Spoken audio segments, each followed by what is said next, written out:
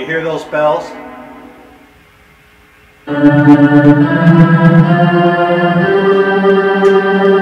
Well, folks, do you like scary stories? Did you hear the bells? The bells tell the tale of the town of Devinshire. The story is very scary. I will tell you the legend of the Devinshire Barber.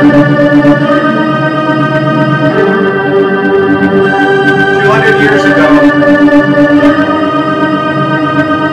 the town had a famous barber. His name was Jack.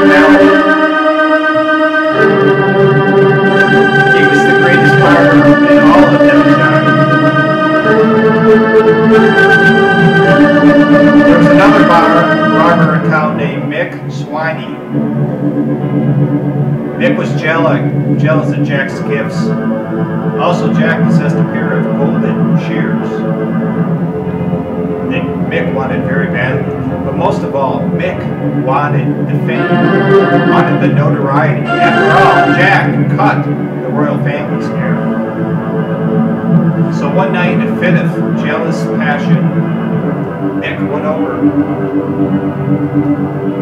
to the back alley of Devinshire in Hangar Square and killed a person.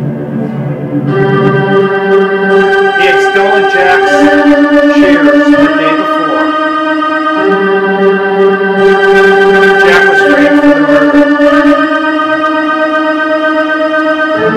When everyone found out the golden shears were at the scene, they automatically went to Jack's house.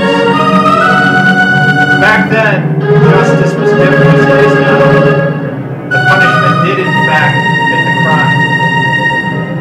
Innocent was not proven guilty. With the shears there, he could only have been Jack's. They were known that well. They approached Jack. The lynching crowned him. He told them to leave. They asked him to step outside. He refused. They figured he was guilty at that point. They came in, grabbed him, burnt his house down with his family in it, and took him down to Lunatics Square. Or at that point, they hung Jack.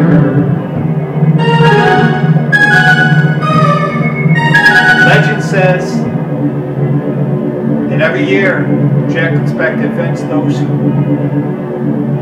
killed his family, put an end to him. And the bells represent the warning to stay in, stay far away from the streets. The Devinshire Barber will come.